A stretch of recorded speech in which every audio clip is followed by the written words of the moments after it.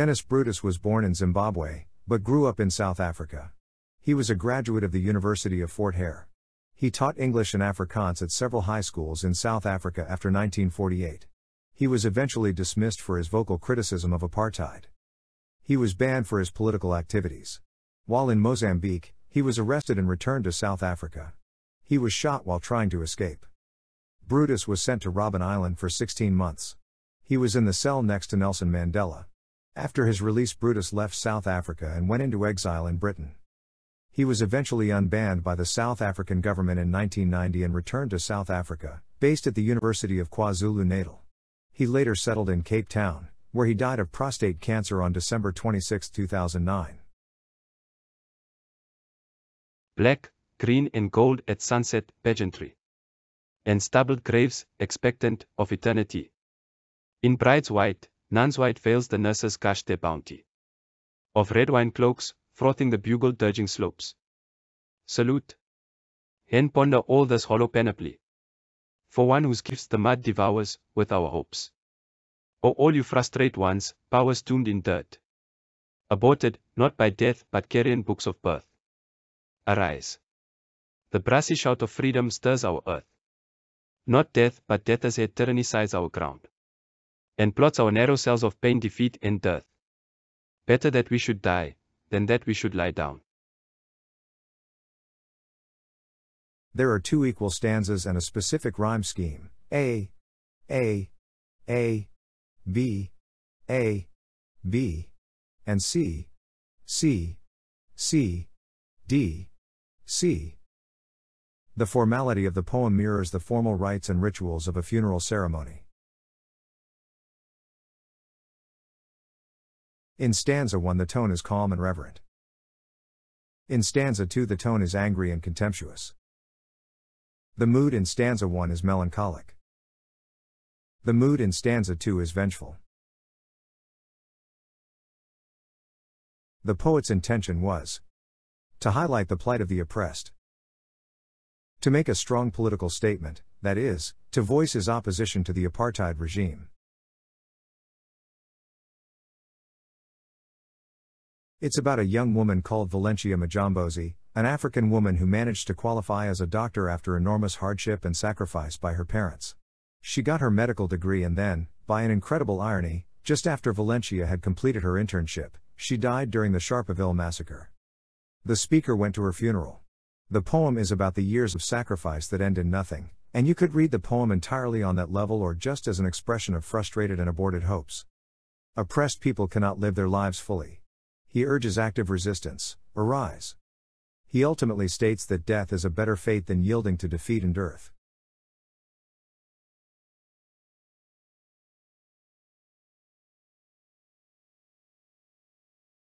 The poem deals with the following themes: years of sacrifice that end in nothing, aborted hopes, the fight against injustice, the desire for freedom, and human sacrifice for a cause.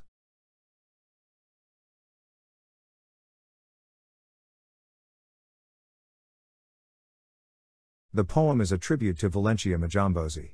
This makes the poem personal. The poet refers to a specific person and that has a greater impact on the reader. This emphasizes that all her dreams and hopes have been destroyed by death. This conveys a sense of frustration and aborted hopes.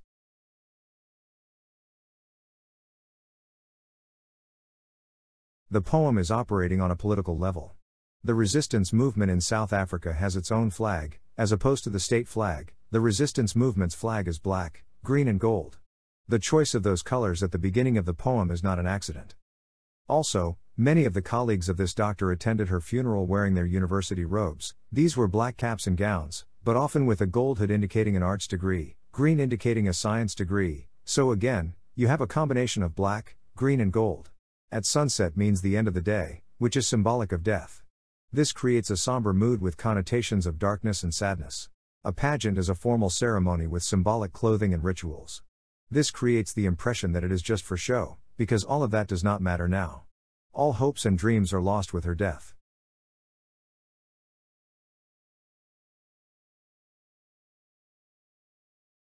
The stubble is the stalks of crops left sticking out after a harvest, or the remains of a person's beard left on their face after shaving. This implies that the graves were in a state of neglect and they looked untidy or unkempt as they are covered in dead grass stalks. Personification. The graveyard is portrayed as being hungry for more bodies because death is inevitable. This emphasizes that we all have to die. The word eternity creates some ambiguity. Either the dead will remain in their graves for an eternity, or the belief that the afterlife will not end.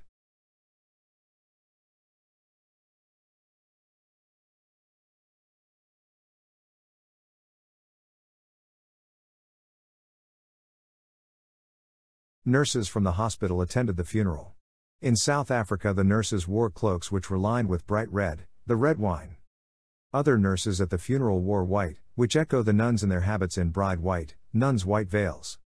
The nurses in the hospital are willing to give everything to save the lives of those who fight for liberation. The connotations of brides and nuns implies innocence, purity, holiness, and a new life.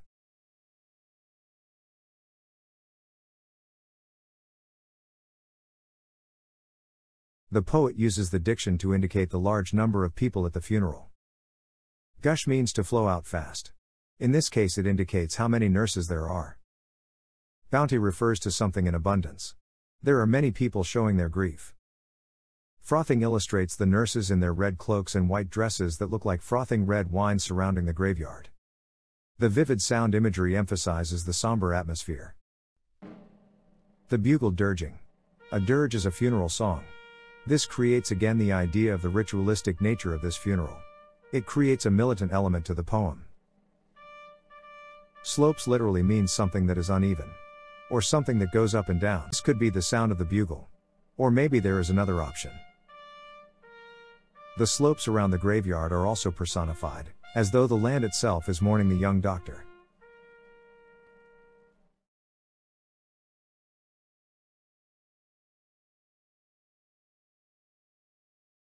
Salute means to honor or literally salute the dead, as one would a soldier. It is a gesture of respect. The exclamation mark emphasizes that this is a command. A panoply is a splendid display. The poet states that this is a meaningless ceremony with flags and speeches. Meaningless because it changes nothing.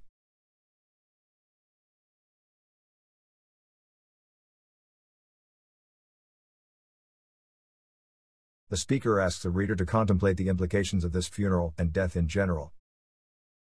He encourages the reader to look further than the display of flags, funeral flowers, all the people and the sad music, as it lacks sincerity. He calls it a hollow display.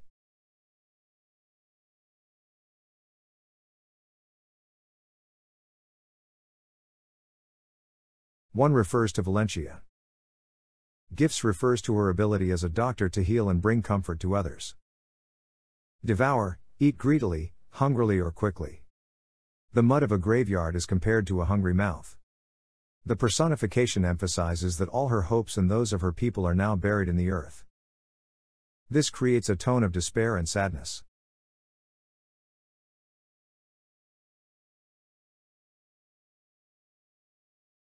The poet uses apostrophe as he addresses the dead directly.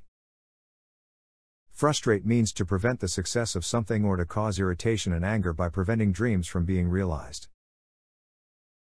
The dead are described as powers tombed in dirt, their potential is buried because of their deaths. The dead are powerful enough to cause frustration to the government rather than being passively frustrated.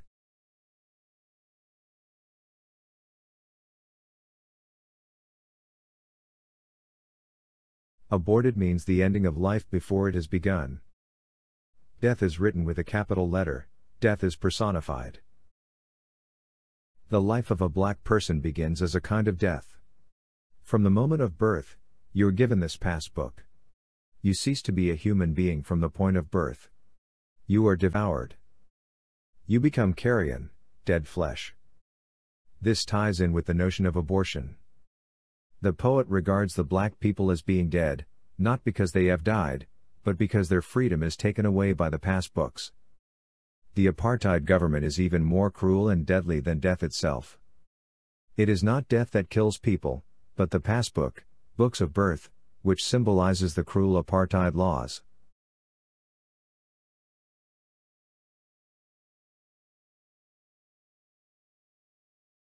The dead are addressed directly and told to rebel or arise against the government. It literally means stand up, but also a reference to rise up, which means start a revolution. Another command and a defiant tone. A call to arms. Freedom is capitalized to show that it is important, as it is personified as shouting to wake the dead. Describing freedom's shout as brassy, refers to the bugle in line 4, which was used to play the dirge. Here, music does not send the dead to their rest, but awakens them.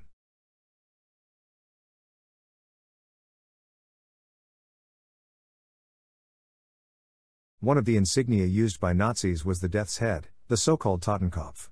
Nazi Germany was a tyrannical government that committed atrocities in the 20th century.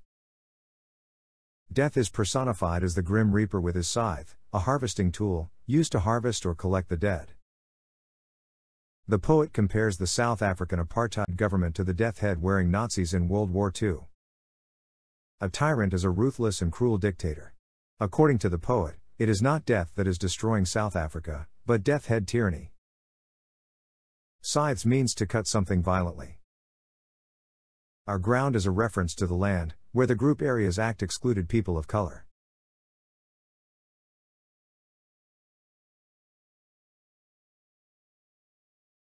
The word plots is a clever pun. A plot can be a small piece of land, perhaps a grave. Plot can be used as a verb. To plot means to plan something, often a revolution. The narrow cells of pain could be the graves in a graveyard, the prison cells where prisoners of the apartheid government had been jailed, or the small houses in disadvantaged areas that people of color had been forced to live in, as a result of the Group Areas Act. Dearth means that things that are in short supply, example food or basic necessities. The poet implies that pain, suffering and death was deliberately caused by the apartheid government.